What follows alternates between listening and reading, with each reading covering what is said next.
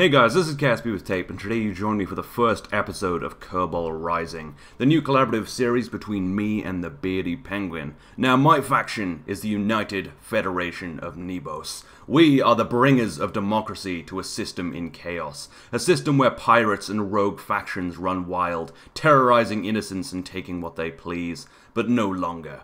We have built ourselves a perfect society where people are free and safe and happy, and we will bring that to everyone. Diplomacy has failed, so today we marshal the first ships in our fleet to begin this mission. Peace, order, democracy, no matter the cost. So let's go and take a look at the first part of that fleet right now. We're sending up a tactical bomber to the carrier because it needs to be taken out to our moon. Because the pirates have actually taken over our moon, which is a big spit in the face of our perfect democracy. And we cannot have this, so we're going to start our campaign at our own moon, Nevis. And yes, so we're sending up a P-1 Peregrine tactical bomber. This works in both atmosphere, extremely well, and in vacuum, which is what our moon consists of. There is no atmosphere, so this can do both, and it will be taking out any enemies we shall find. It is using a thermal ramjet, which basically superheats air over a nuclear reactor to provide thrust in the atmosphere, and then switches over to liquid fuel in the vacuum, which you'll see us switch over to in a second. So we have pretty much infinite delta V in the atmosphere, and quite a lot in vacuum. But I'd rather not have to fly all the way to the moon with just this. It would run low on fuel and it would be no good. So we're gonna do a little inclination change and match our orbit with the carrier and go and see it. On the dark side of Kerbin now, just flying past the carrier and slowing down, you get the first glimpse at the carrier, and it is quite colossal. We're flying in now with quite a big plane through the side entrance, and you can just see the scale of this thing. It is huge, and it is this big because it's built to fit vehicles bigger than this. This is the tactical bomber, but if we were using ground vehicles, we'd need a transport plane, which would be gigantic. So this just sits nicely there in the carrier. And we're also going to bring along a fighter. This is a vacuum fighter. It's not nearly as capable as the bomber because it's too small to carry a nuclear reactor, so it's just using nuclear engines, but it is a VTOL. So if the tactical bomber is lost in the campaign, we can send this down to finish the job and just land if need be. This is just a backup. It's not actually particularly capable, and I'm not a big fan of this craft actually, but it should do the job if need be. Now you can see the scale inside the hangar. This is quite a big carrier made for carrying a tactical bomber, a transport plane, and 4 other craft. Usually 2 corvettes and 2 skiffs, but today we can use ground fighters as well. So welcome to the UFN Titan.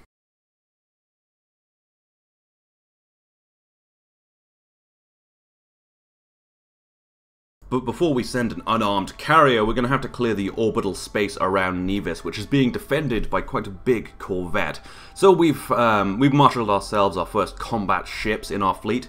This is a Beluga-class corvette.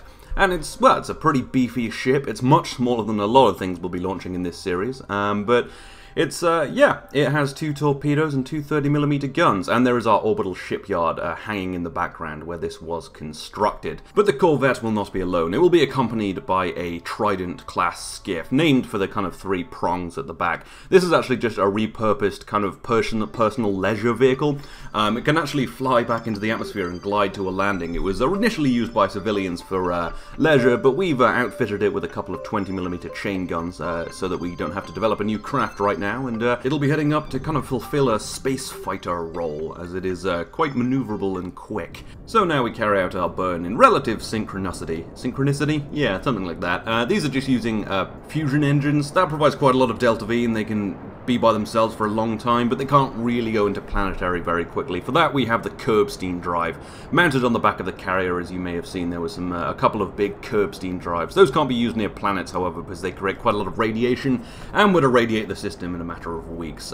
So in the system, we're going to have to use just fusion engines, and that's what these are using right now. The skiff jumping ahead a little bit, clearly quite eager to get up to Nevis and kill itself a pirate, but it would be foolish to go alone in such a small ship. Anyway, with that done, done, we make a quick inclination change over the rings, again, quite synchronized, so that we will arrive nicely at Nevis. And then we fly on up there. You can see the ship hovering there, the Thratter-class corvette. Quite a big bastard. And he's actually got quite a lot of armor, so we're going to have to think of a smart way to take him out. We're getting into orbit now, just actually over where we're going to be attacking, an island surrounded by lava. And that is why we're using a tactical bomber instead of tanks, because that would be kind of dumb. We can't drive across lava. Our technology is good. It's not that good. Driving across lava, we will solve it at some point, but not today. But anyway, yes. So after a quick burn and a little bit of a overburn, which we correct, we have arrived at Nevis.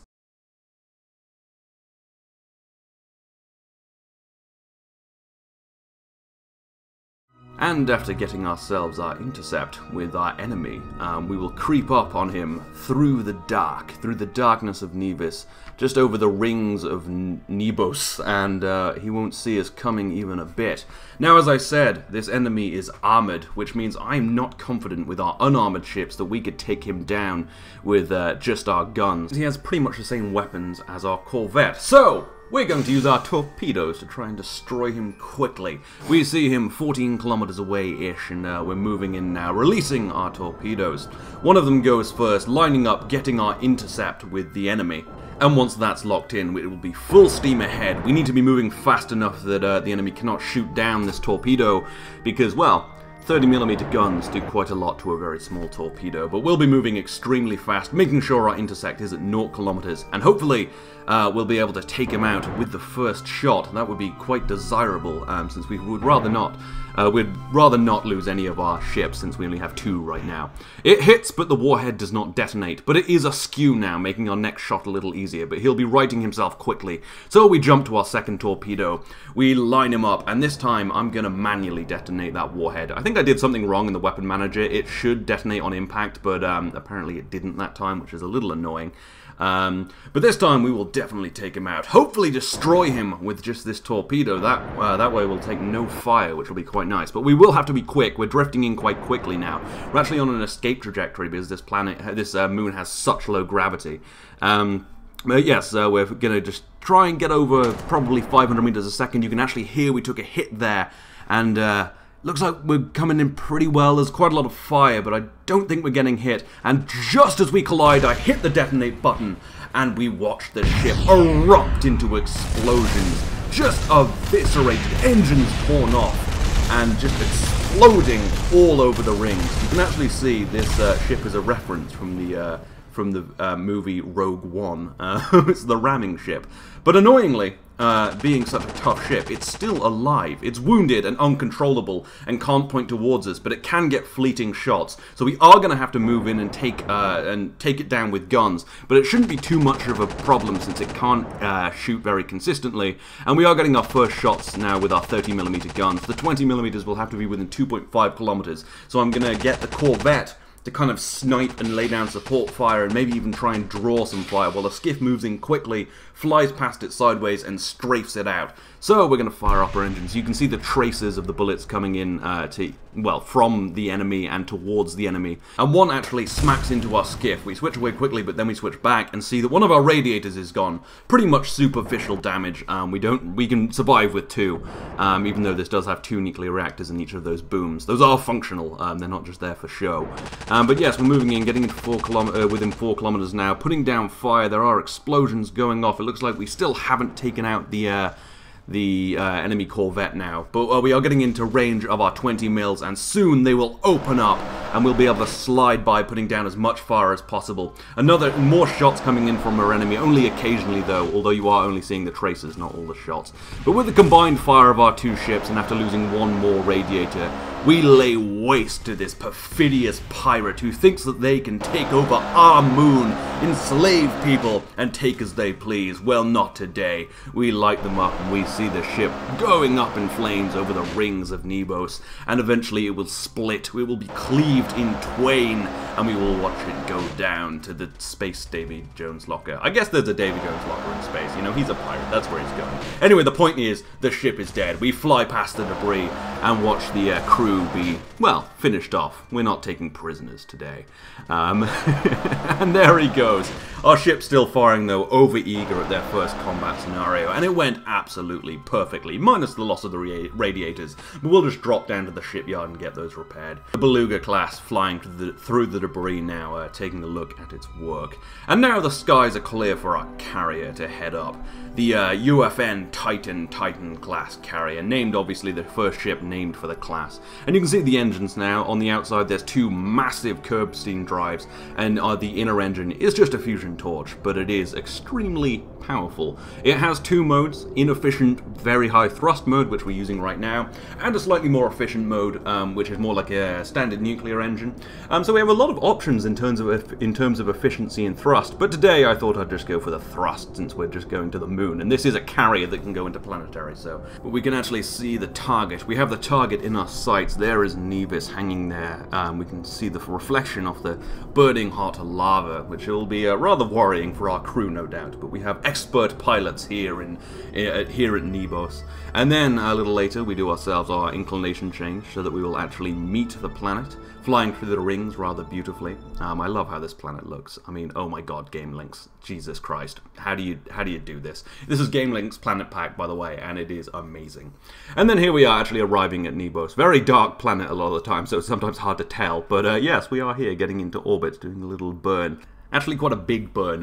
Nevis has such low gravity you have to be going extremely slowly to stay in orbit of it.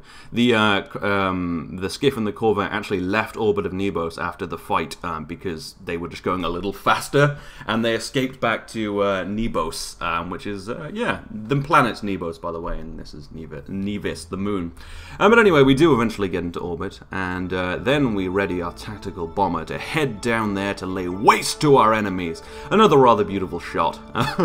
It is so hard not to get beautiful shots in this system. Seriously, Gameslinx Planet Black, it's beautiful.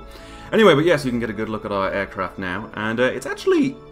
bomber might be a bit of a misnomer. It's not carrying a bomb. It's carrying a 30mm goalkeeper cannon in its bomb bay, because bombs, they don't work that well on really low gravity worlds, so I thought it best to just bring ourselves a nice little gun to tear through these tanks on the surface. There are 3 tanks, 2 mediums and 2 lights, and they are very well armored, which means we're going to have to punch through that armor, which is going to take a little while. So we're going to head down there and fly up above and try and shoot them from, well, shoot them from above. However, somewhat annoyingly, every time I load in, the light tank pretty much explodes or warps somewhere. It's because it's so light and the gravity is so low that the game can't figure out if it's flying or landed. So pretty much every time it just exploded, which makes my job a little easier. But I don't think it affected anything too much based on how the battle goes. Now, the thing is, these are very well armored tanks, but they are tanks, so they don't have any AA guns, and they've positioned themselves on an island, which means my only option was to attack from the air. So the tank cannons basically never get a chance to shoot at me.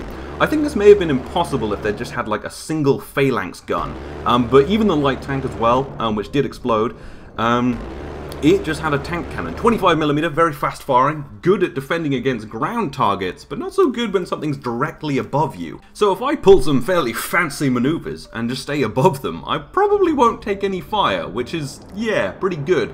That is difficult, however, because if I do get into the elevation of their guns, which might happen because there's no atmosphere. I'm having to do this all just with one engine, because this also isn't a VTOL, because then I'd have to have another nuclear reactor on it, and that would just be too heavy.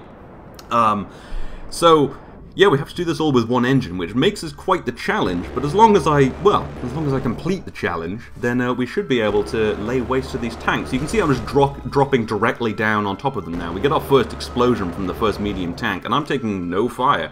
And when I get too close and would get into the arc, I'm just going to jet away and keep firing at them. This was, at first I was rather annoyed that the pirates put the tanks on an island, because it made it quite annoying to attack, especially given that the island is surrounded by lava.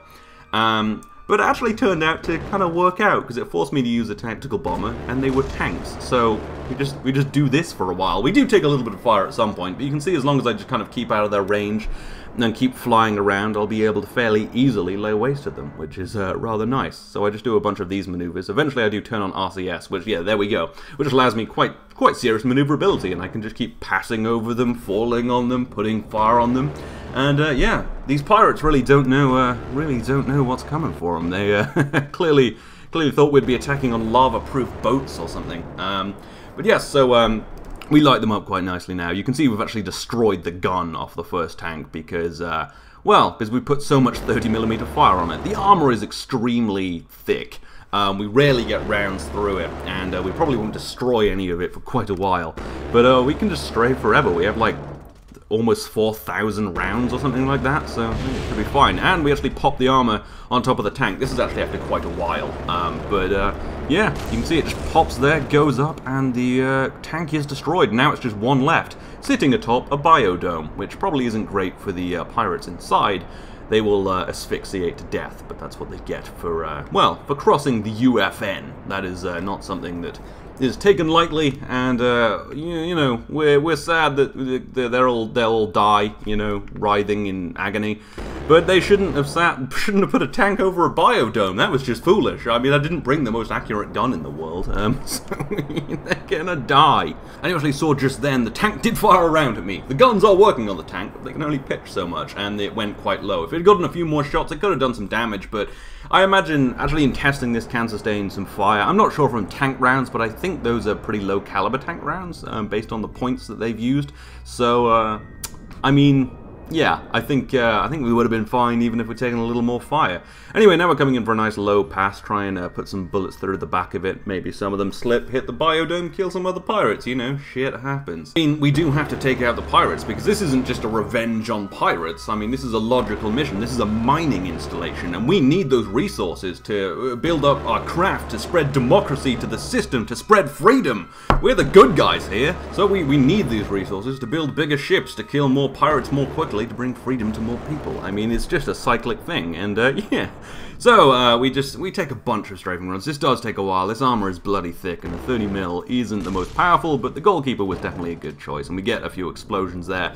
Probably punch through the gun now, so I'm pretty much safe to just kind of circle like this and light them up, basically, and eventually we'll punch through the armor, strike through the cockpit, and kill the pirate, the perfidious, evil pirate who's been doing terrible things to civilians and towns, robbing them, taking what they please. We cannot allow this. And now we're pretty much just sitting in the air with using the low gravity to our aid, just lighting that guy up. You can see we've destroyed his gun now, and he's peppered with bullet holes. Soon they will penetrate through and rip the tank apart. And there we go, our explosion, I think probably of the top panel or some connector piece, because soon after, the rounds penetrate more, and, well, just eviscerate the tank, killing the pilot, well, I guess the driver. And there it goes, splitting apart, laid bare for my guns to tear into it, and the explosion goes off, no doubt causing more damage to that biodome, killing, well, killing a few people who thought it was good to mess with the UFN in our own territory. Well, no more. They are gone, they are dead, and the final shots will actually kill that pilot, because, you know, we gotta kill that pilot. He might have a gun in there. This is all just, you know, it's just logic. Anyway, after that, we just get ourselves maybe the most beautiful thing I've ever seen. Nebos hanging over Nevis. With its rings and its redness on the other side. I don't know what causes that. I mean, of course we know. We've been here for like 1,000 years. We know what's going on with our planet. Anyway, and then I couldn't be bothered to go and fetch the VTOL because, you know, it's all the way up in the carrier. I don't know where I parked. And so we land on our tail and just get ourselves flipped onto our wheels. And gentlemen, the day is ours. We have vanquished the pilots from Nevis. This mining installation is ours. And now, well, now we actually have 10 points worth of craft to launch because it's the end of my turn. But I'm actually going to wait till the start of next turn. I'm going to stockpile those points, and then I'll have 16 points worth of things to launch, and then I can launch, well, some big spaceships for doing quite serious damage to people. Because now we have secured our system, we can move beyond our system, to go and take other planets. Free them! I mean, not take them, free them! Yes, that's what we're doing. And hopefully we won't meet any other large empire in the process. I don't think there's one in the system. But anyway, yes, that is the end of the video. I hope you've enjoyed it. If you haven't already seen the Beady Penguins first episode, you should go and watch it, because that's the actual first episode. And yeah, I mean, you kind of need to watch it all, because I mean, eventually, maybe our factions might meet in something, well, I'm sure there'll be a peaceful, you know, it'll be fine. There'll be no war between us. It'll be great. Anyway, but yes, like I said, this is the end of the video. I hope you've enjoyed it, and I hope you will come back for next episode, because well, there'll be even bigger battles, even more pirates being killed, and all will be well. So yes, I hope you've enjoyed this. I will see you next time.